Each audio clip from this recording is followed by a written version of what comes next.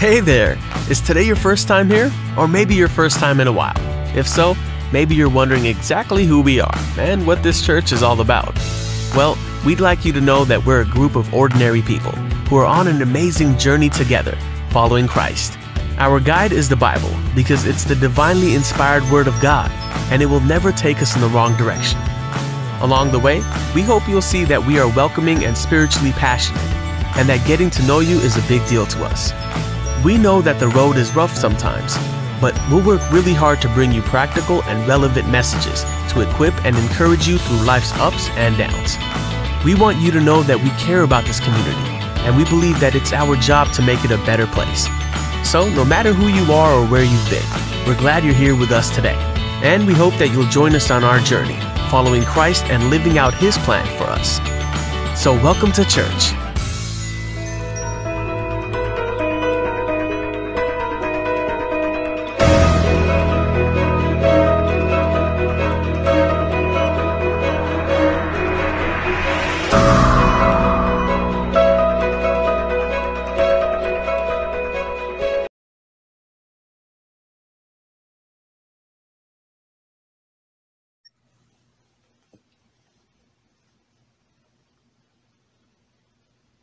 You are listening to KZT Cornerstone Online Live.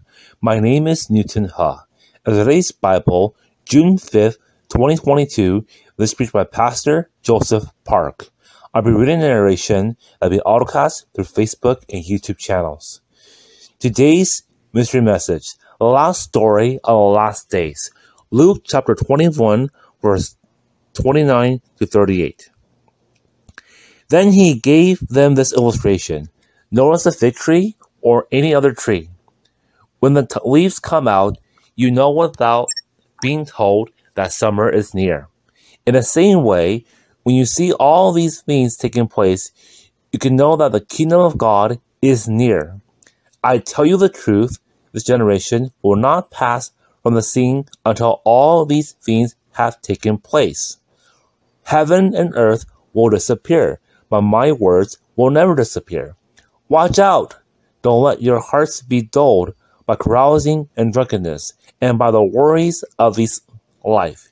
Don't let that day catch you unaware, like a trap. For that day will come upon everyone living on the earth. Keep alert at all times, and pray that you might be strong enough to escape these coming horrors and stand before the Son of Men. Every day, Jesus went to the temple to teach, and each evening he returned to spend the night on the Mount of Olives. The crowds gathered at the temple early each morning to hear him.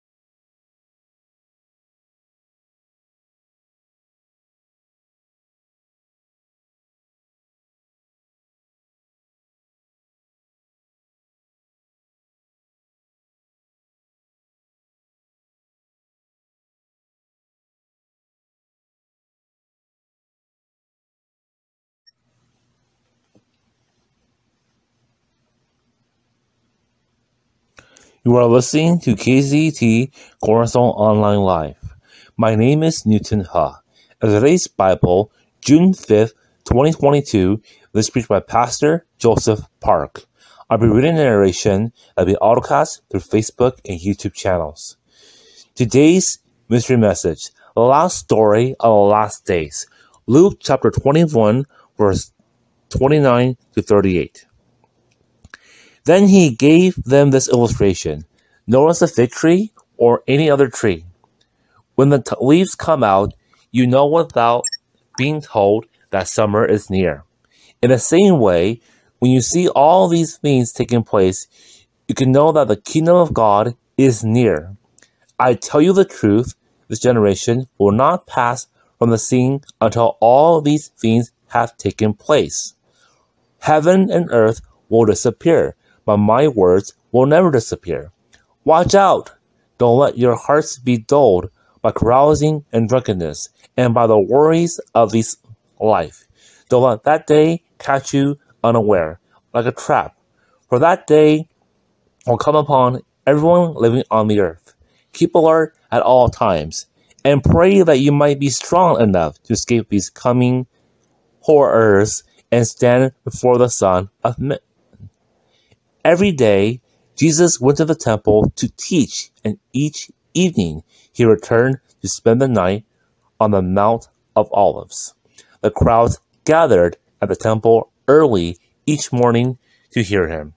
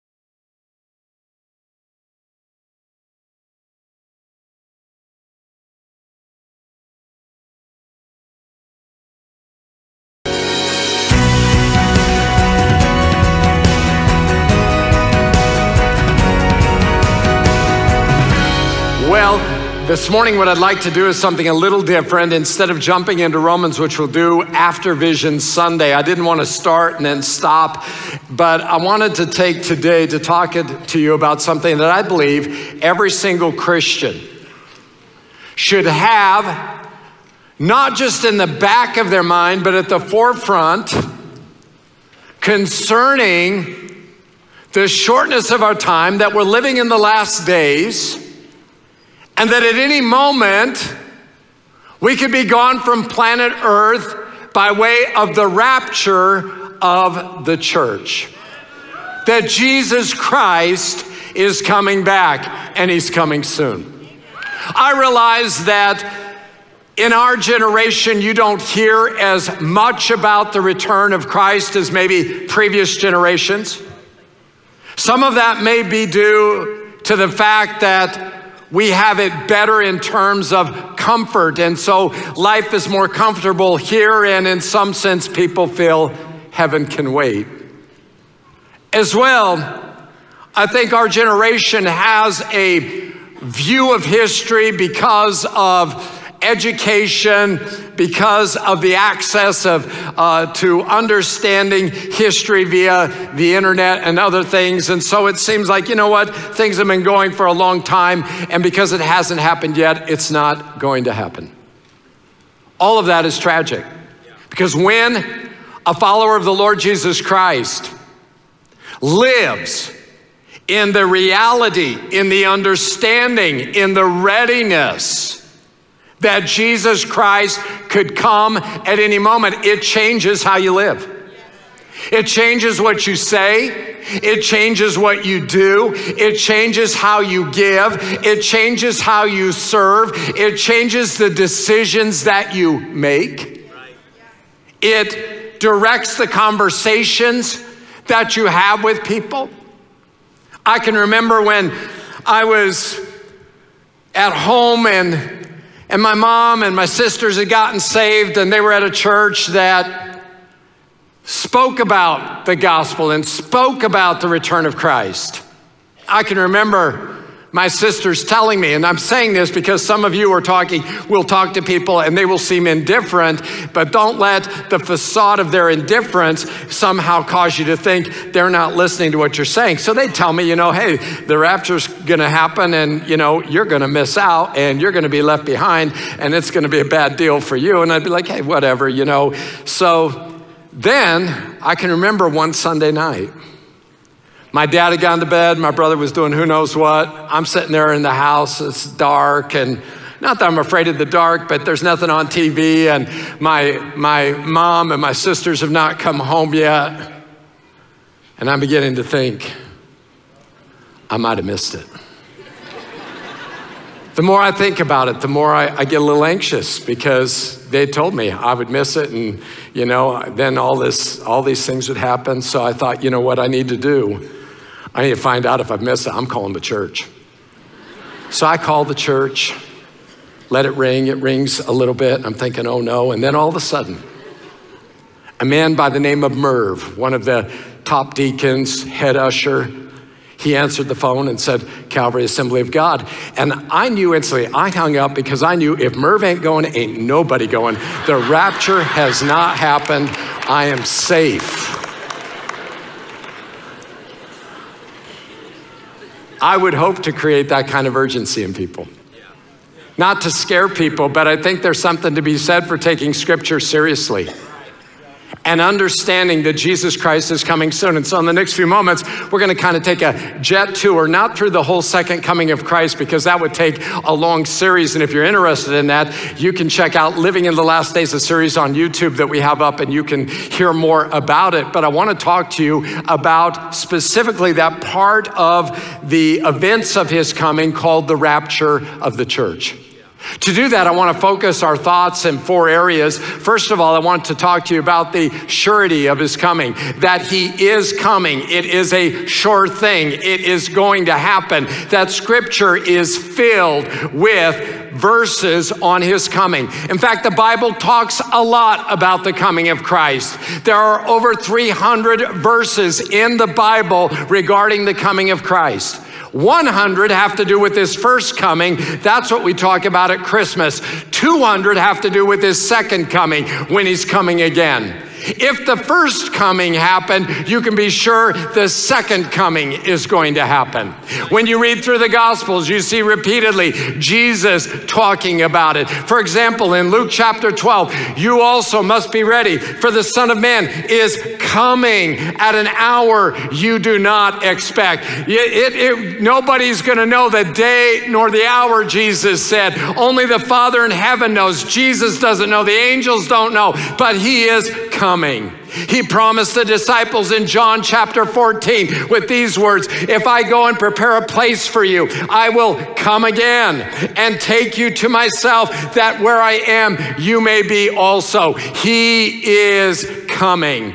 Paul the apostle talks over and over again about his coming. When we get to Romans 13, we'll learn more about his coming and how we should live our life. He says this in 1 Thessalonians chapter 4, a passage we're going to look at in detail in a moment. According to the Lord's own word, we tell you that we who are still alive, who are left till the coming of the Lord, he is coming. James says this in James chapter 5 and verse 8, you also be patient, establish your hearts, for the coming of the Lord is at hand. Peter says this in 2 Peter chapter 3, first of all, you must understand that in the last days scoffers will come, scoffing and following their own evil desires.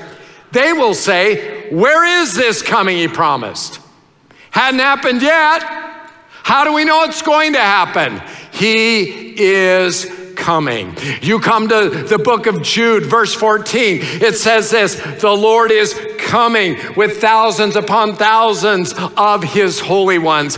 He is coming. You read the book of Revelation, which is the revelation of Jesus Christ. It's revealing Christ in all of his glory. It's talking about the events that will lead up to his literal, physical return to the earth. And at the end of it, as John looks at all of it, he's a bit overwhelmed, but Jesus wraps up the book with these words. He says, behold, I am coming soon. There's a certainty. Honestly, we could spend the entire message just simply talking about all the different places Christ says he's coming. He is coming soon. The Lord is going to return. That leads me to a second thing, the signs of his coming. The signs of his coming. Now here's what we know about the signs of his coming. That Jesus said in Matthew chapter 24 and verse 8, he talks about the signs of his coming, and he says that all of these are the beginning of birth pains. What do we know about birth pains? Well, guys don't know a lot, but ladies do. And when a woman's expecting a baby, she gets close to delivering the baby, all of a sudden she has birth pains, and they become more frequent and they come with greater intensity. Jesus compared the signs of his coming to a woman in labor. It's going to start out with less pain, less frequency, less intensity, but it's going to increase. In Matthew 24, in Mark 13, in Luke 21, we have the signs of his coming. You can see those again given to us in greater detail in the book of Revelation, starting in chapter 6, these signs of his coming. As I go through them, I'm going to go through them very fast, but hopefully you'll understand that like birth pains, they start out small, they get bigger. Matthew chapter 24, Jesus gives us several signs of his coming. The first one that we read is false world religions. False world religions. For many will come in my name, claiming I'm the Christ, and will deceive many. It's not people saying, hey, I'm Jesus. It's people saying, hey, I'm God. And we see that all of the world religions, people vying for people's attention, world religions vying for the adoration of people, all of the false world religions saying, this is the way, this is the way, this is the way. The spread of that and the notoriety of that increases. Number two, war. Matthew 24 and verse 6, you'll hear of wars and rumors of wars. Jesus is saying this to the disciples. But watch what he says. But see to it you're not alarmed. Such things must happen, but the end is still to come. Nation will rise against nation, kingdom against kingdom. What he's saying is that wars are going to increase over time. And historically, that's proven to be true. Prior to the time of Christ, 70 known wars. Following the time of Christ, in the next 1,000 years, 50 wars. In the next 500 years after that, 100 wars. In the next 300 years, 250 wars. In the last 200 years, 500 wars.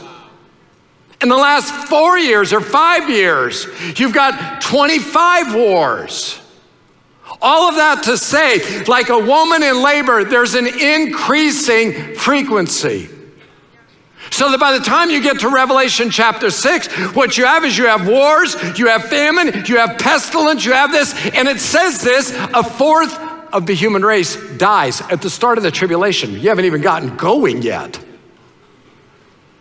If the return of Christ is 30 years away, and in 2015, the world's population is 10 billion people, imagine 250 million people dead in a matter of 2 years. You're talking mass graves. You're talking cataclysm that you and I cannot comprehend. That's just wars. We go on, Jesus said this, number 3, famines. There will be famines. One of the concerns is that we may outgrow by 2050 the ability to produce food for 10 billion people. And there's talk about that. There's talk about the effects of climate change. There's talk about the effects of how things are changing biologically in the plant world and the ability to produce food. Scientists are beginning to question. It's all over the internet if you look at it. Number 4, pestilence. Jesus said in a parallel passage, there will be great earthquakes, famines, and pestilences in various places and fearful events. ReachMD has this to say, epidemiologists and healthcare professionals believe it is a case of when, not if, the world is hit by a global epidemic of deadly infectious disease killing, watch this, millions of people. That as we go through time, you're going to see more and more of that, and all of science and all of technology, they're admitting, cannot stop it from happening. Imagine a worldwide pandemic that kills millions of people. It's all pointing to the return of the Lord. The world is not going to get better and better. We're not going to manage our way scientifically or technologically out of the disasters. Jesus said it. Number 5, earthquakes. There will be famines and earthquakes in various places. Do you realize there's 500,000 earthquakes that happen every single year? It's just that we don't feel them. We're not aware of them. And yet there are places all over the globe that have fault lines, earthquakes that will happen, that will culminate in the tribulation with a massive earthquake that will level every mountain and raise up every valley. Talk about a renovation of the earth. That's in Revelation chapter 16, earthquakes. And then persecution of Christians. Then you will be handed over to be persecuted and put to death, and you'll be hated by all nations because of me. Do you realize that we're living in a day when more people are persecuted for their faith in the Lord Jesus Christ than ever before? Do you realize in the last century, more people were martyred for their faith than all the previous centuries combined? Do you realize that right now, people are dying for their faith? Listen to this. 1 in 3 Christians face high levels of persecution in Asia. I was talking today. With India entering the top 10 for the first time. Open Doors estimates that 245 million Christians worldwide face high levels of persecution this year. What year is it? 2019. Up from 215 million last year. 215, 245 now. Wow. Increasing persecution of believers. Jesus also predicted that the love of many would grow cold, that there would be a falling away. Because of the increase of wickedness, the love of most will grow cold, that people would go from being on fire for the Lord to being lukewarm. Even as people are getting saved, that's going to happen. And then we read this. I think this is one of the great signs of his coming. The gospel will be preached to the world. Jesus said in this gospel of the kingdom, as he's giving signs, will be preached in the whole world as a testimony to all nations, and then the end will come. I think this is the single most significant sign of all of the ones that Jesus listed. You say, why is that? Because if you were to go to a place like the Museum of the Bible in Washington, D.C., I was there the first week in January. They've got this room, and in this room, they've got all of the spoken languages on planet Earth. And then what they have is, if that language has a complete Bible, they've got a book that's a certain color for that language. It's got a complete Bible. Then if there's languages that only have like the New Testament, they've got a different color they use to mark those languages. And then if there are languages that maybe only have like a gospel or have a part of the New Testament, they have another color. And then they have hundreds of books where there are spoken languages that do not have the gospel in written form. This is what the executive director told me. By 2030, 11 years from now, every single spoken language on planet Earth will have the gospel itself in their language, translated. That's amazing. I'm not setting dates, because you can have the gospel translated, but somebody's got to hear it, and how can they hear unless they're sent? And we get that, don't we? I'm just simply saying, never in the history of the world have we had the Word of God, or the capacity, the capability to give the Word of God to every language group. I'm telling you, Jesus said this gospel will be preached in the whole world as a testimony to all nations, and then the end will come. We're living in the last days. We're living close to the time of the Lord's return. Jesus said, I'm coming soon, and He is coming soon. If the apostles thought He might come in their lifetime, how much more would we in our lifetime understand that we are close to the time of the Lord's coming? Yes. Jesus also said this, another reason, another sign that right before He comes, it'd be like the days of Noah. What does that mean, the days of Noah? No one knows about that day or hour, not even the angels in heaven, nor the Son, but only the Father. Then He says, as it was in the days of Noah, so will it be at the coming of the Son of Man. What are we talking about? What was it like?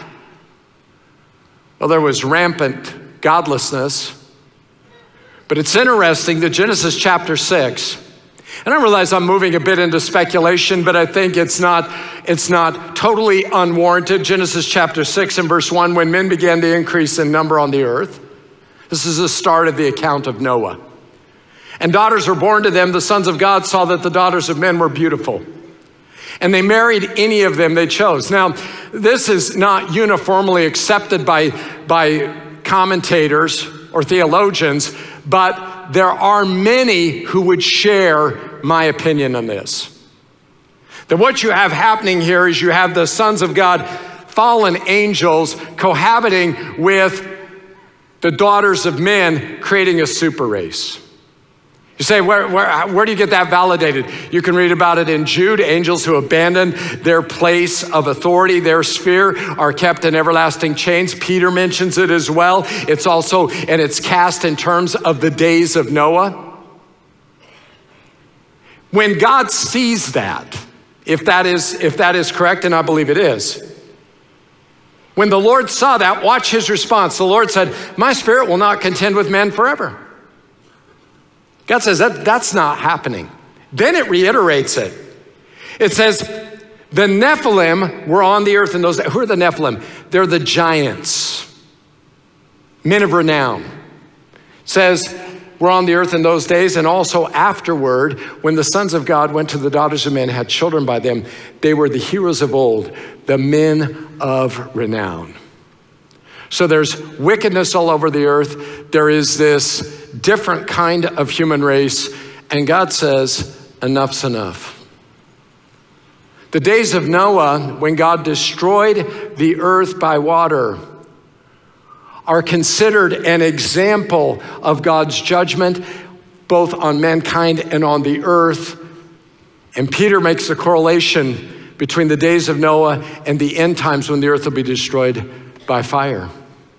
I'm simply saying that as people begin to mess with the human genome and DNA, the idea of a super race is now being openly discussed. It was theorized by Stephen Hawking, who certainly was not a Christian in his perspective, but he wrote this, and these essays were released last fall. Among them, I'm sure that during this century, people will discover how to modify both intelligence and instincts, such as aggression. Laws will probably be passed, this is Stephen Hawking writing, against genetic engineering with humans. But some people won't be able to resist the temptation to improve human characteristics such as memory, resistance to disease, length of life. Once such superhumans appear, there will be significant political problems with unimproved humans. That's you and me. Turn to your neighbor and say, sorry, you're unimproved. Who won't be able to compete. Presumably, they will die out or become unimportant. Instead, there will be a race of self-designing beings who are improving at an ever-increasing rate. So says theoretical physicist Stephen Hawking. You say, well, is that really happening? A month after that was released, NPR did an interview where Chinese researchers claiming to have created the world's first genetically edited human babies. The Chinese are already unrestricted by laws that might govern Western civilization using DNA editing to create a superhuman race. As it was in the days of Noah, so shall it be in the days of the coming of the Son of Man. I'm not setting dates. I'm just simply saying that our world is embracing things that go to the very core of what it means to be human and to be made in the image of God. Certainly, that would make any person think that we're moving closer to the return of Christ. Signs of his coming. Cataclysms that will happen. What do we know about those signs? We know this, that they become more and more frequent, more and more severe, so that by the time you get into the book of Revelation, you get to the middle of the tribulation, you have a third of the world's water supply, freshwater, ruined, a third of the seawater ruined, a third of the fish dying, a third of the vegetation gone. You have the earth literally on fire, burning up. It will make what we think of as global warming look weak. Certainly, even the discussion of climate change, regardless of what you think about it, simply highlights the fact that the earth is changing, signs of his coming. By the time you get to the end of the tribulation, that 7-year period, you've got the whole earth messed up. The sun goes hot and then goes dark. You've got all the water supply ruined, all of the plant life gone. You say, how will people survive? Jesus said this, if the days had not been cut short, no one would have survived. I'm just simply saying, these are signs of his coming. That leads me to the third thing, the sequence of his coming. The sequence of his coming. How do we understand all of these things? Well, the coming of the Lord, or what the Old Testament calls the day of the Lord, and even Paul would reference it as the day of the Lord in 1 Thessalonians chapter 5, is not so much one event as a sequence of events that culminate ultimately in a new heaven and a new earth. But along the way, you have a literal return of Jesus to the earth, where he will rule and reign, the Bible says, for 1,000 years. He will fulfill every promise that he ever made to national Israel. But prior to that, 7 years before that, is an event whereby Jesus doesn't come to the earth, but he simply comes in the clouds and pulls all the Christians out of the earth. Right now, Christians are a restraining influence for evil in the earth. You take the Christians out of the earth, the world radically changes. You add to that the fact that at the start of the tribulation, there are demons, Revelation 9, who are chained in a place called the abyss. They will be released, and Satan himself will be confined, Revelation chapter 12, to the earth for a 3.5-year period. And you're talking a demonic free-for-all that is more hellish than you and I can imagine. But at the start of that 7-year period is a thing called the rapture of the church. It's called the blessed hope. That Jesus Christ is going to keep his promise that he's prepared a place for us. And if he prepared a place for us, he's going to come and take us, that where he is, there we may be also. It's called the rapture of the church. Here's what's very interesting is the Apostle Paul talked about it a lot. He's with the Thessalonians. He's only there, scholars tell us, 2 weeks. But while he's there 2 weeks, he's giving them the basics of the Christian faith. And one of the basics he gives them is this teaching on the rapture of the church. And he makes it so glorious, so real to them, that now when he's gone, they've got questions. So he writes them 1 Thessalonians and answers some of their questions relative to the rapture. How important then is this doctrine for you and I to understand? That if Paul only has 2 weeks with somebody, he's going to talk about this. It's imperative that every single follower of the Lord Jesus Christ understands this doctrine, this teaching, this principle of Scripture called the rapture of the church. Let's look at it in 1 Thessalonians chapter 4. Brothers, we do not want you to be ignorant about those who fall asleep or grieve like the rest of men who have no hope. When he talks about people who fall asleep, he's not talking about people who sleep in church, although I know there are some who do. And I say, hey, one way or another, you're getting something good out of the service. I can remember in my first church, see about 150 people. The vice chairman of the board, about 3 rows back, he utilized every single service as an opportunity to take a nap, and he was loud. I mean, it was, people were looking at him, looking at me, and I was ornery a time or two, but tried to control myself, knowing that he was the vice chairman of the board. But he's not talking about people who fall asleep. He's talking about people who have died. It's a euphemism. The word there for that is translated sleep there. We get our word cemetery from it.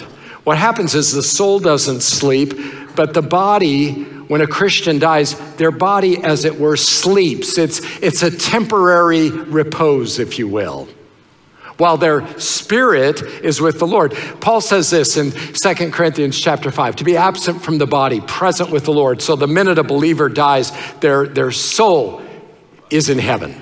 They're with the Lord, beholding the glory, but they don't have the body that they will have for all eternity. That is yet to come at that moment of the rapture. But they sleep, their body sleeps. You see this used in early church writing like Acts chapter 6 or chapter 7 and verse 60, where we're reading about Stephen, one of the first martyrs in the church, and he cried out as they're stoning him, they're killing him, Lord, do not hold this sin against them. And when he had said this, he fell asleep. He died. His body went into repose. His spirit went to be with the Lord. Verse 14, we believe that Jesus died and rose again. And so we believe that God will bring with Jesus those who have fallen asleep in him. Your participation, my participation in the rapture is based on believing Jesus died for our sin and he rose again. It's based on, are you a believer in the Lord Jesus Christ in the sense that you've been born again, that you've been saved, that you put your faith in Christ to save you from your sin, to do for you what you could never do for yourself. Once you've done that, watch, we believe that God will bring with Jesus those who have fallen asleep in him. Watch, with Jesus. They're with Jesus in heaven. So their soul is up there. Their soul is going to come down with him, and their body's going to be resurrected. Watch this, verse 15. According to the Lord's own word. In other words, this is something that Paul has directly from the Lord Jesus Christ. We tell you that we who are still alive, who are left till the coming of the Lord, will certainly not precede those who have fallen asleep. You say, what's going to happen? Verse 16, for the Lord himself will come down from heaven. Why is he coming down from heaven? Because that's where he's at. He's coming down, and watch this. It says, the Lord himself will come down from heaven with a loud command. The word is kelusma in the Greek. It's a military term. Martin Luther, the reformer, translated it using a German word that means stand up, full in, attention. We don't know exactly what's the word is that Jesus is going to use. We do know from his ministry, remember in John chapter 11, he's standing near the tomb of Lazarus. Lazarus has been dead for 4 days. He has him open the tomb and he cries out, the Bible says in a loud voice, Lazarus, come forth. And Lazarus came out of the tomb, a dead man coming back to life. Some scholars have theorized that it's a good thing he specified Lazarus, because if he had just said come forth, you'd had like this mass resurrection. So maybe the Lord himself descends. Says, my people, come forth. What else happens? And the voice of the archangel. We don't know what the archangel does. His voice sounds. You say, who is the archangel? Well, 2 of them are named in Scripture, perhaps 3 if you look at Jewish writing. There's Michael. We read about him in Jude 9. There's Gabriel, who made the announcement to Mary and to Zechariah. There's Ariel. So Jewish writing says there's 7 archangels, each of their names ending in L, which is the word of God. We don't know what Michael does. We just know this when we read the book of Revelation, that anytime a mighty angel opens his mouth and talks, it's like the thunder of many waters. It's loud, it's impressive. Jesus comes, gives us, and Michael thunders, or Gabriel thunders. Watch what else happens. And with the trumpet call of God. When God came down on Mount Sinai in the book of Exodus, there were trumpet blasts. It was God's way of assembling the people. That's what the trumpet call is all about. You read in the book of Numbers that God said, make some trumpets, and when you give these certain blasts, that will be a sign for the people to assemble or to move out. And so on that day, that moment, Jesus is going to come down. He's going to give a cry of command, and the voice of the archangel is going to thunder, and there's going to be this trumpet blast, and I believe all creation will hear it. The saved and the unsaved. The unsaved may not understand it unless they've heard teaching on it, then they will know, but it will be instantaneous. Watch this. It says, and the dead in Christ will rise first. In fact, in 1 Corinthians, go back to 1 Corinthians, talking about this, Paul's talking about that same moment. In a flash, in the twinkling of an eye, at the last trumpet. So in the time it takes for light to reflect off your eye, you're changed. For the trumpet will sound, the dead will be raised imperishable. That means they'll be given a brand new body, a resurrection body, and we will be changed. Paul will say later, mortality will take on immortality. Instantly, you have a different body. But it all happens very quickly. You say, why is that? Because this is a rescue operation, if you will. I mean, this is Jesus coming for his own. And Satan is the prince of the power of the air. And Satan doesn't know the day or the hour. You can believe if he knew. You can believe if he had any awareness. You can believe that he would try to stop it. But this is Jesus coming for his own. And he will not be deterred. It will be sudden. It will be quick. It will be powerful. It will be done in a fraction of a second. Back to 1 Thessalonians. And the dead in Christ will rise first. You say, why is that? because they have 6 more feet to go.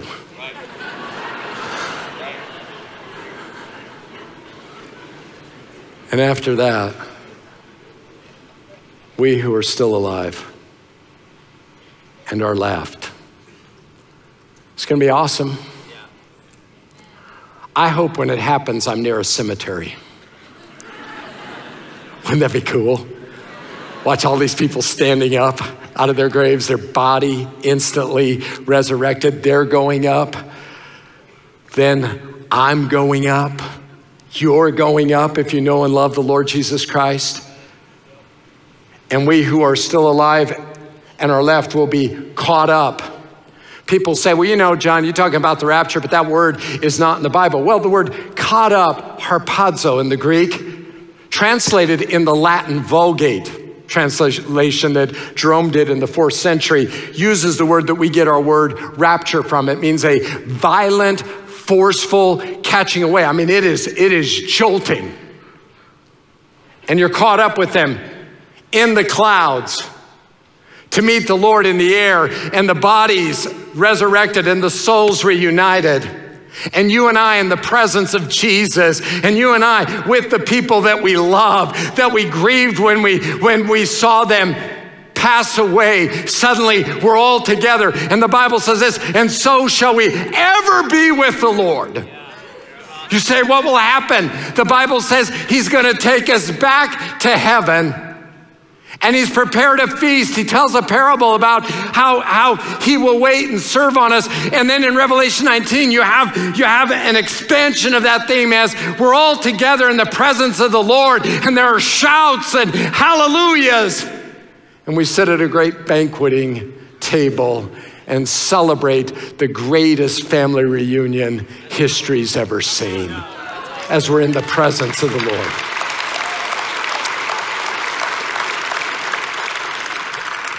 That leads us to the final thing. I'm going to ask the musicians to come. Let's call this our service until his coming. Well, Peter says, saying that these things, that we know these things, what kind of people should we be? He says in 2 Peter, we should walk in all godliness and holiness is the way Peter puts it.